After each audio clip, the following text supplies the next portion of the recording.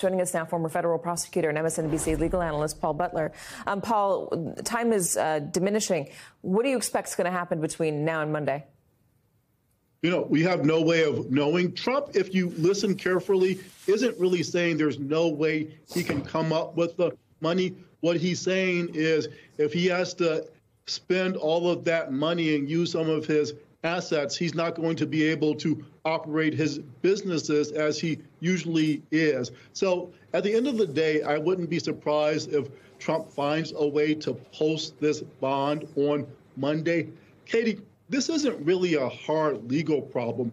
It's a hard legal problem when people like Alex Jones and Rudy Giuliani owe plaintiffs millions and millions of dollars, and they just don't have the money. Trump has the money.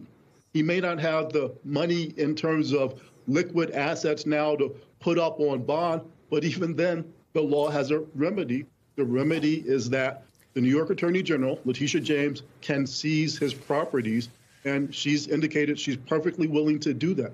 Trump's team says that coming up with this sort of bond is unheard of, that it's practically impossible. It doesn't happen. Letitia James has said it does happen. It's actually pretty routine. Is it? Well, there are not a whole lot of billionaires who find themselves in the position that Trump has, but there certainly have been organizations, corporations that have been liable for billions of dollars. They want to appeal that judgment, and so they have to post bond. Guess what? They find a way to post it. So it's not like these insurance companies just can't afford to put up the money for Donald Trump. They're reluctant to for obvious reasons. Trump is a credit risk. He sometimes does not pay people back when he owes them money, and that's just too much of a risk for some of these companies. I'm wondering where he might go to get that money, what options there might be out there. He was asked on Fox News, or I'm sorry, Alina Habba was asked on Fox News about whether they might turn to a foreign entity, a foreign, not government, but a foreign person. Let's listen.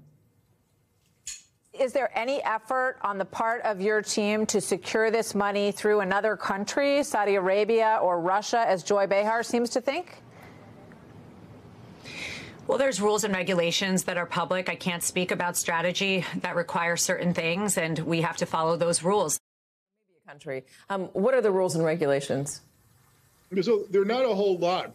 If Trump can come up with this money, if he gets it from a foreign interest, there might be reporting requirements, but there's nothing to bar him from getting it from somebody, including Jared and Ivanka. They might be able to help him out. But what Letitia James has suggested is if no one bond company is willing to loan you $500+ million, then maybe you could cobble together a few bond companies to each give you part of that amount of money. And Letitia James has also suggested that Trump be able to put up some of his properties as collateral with the court.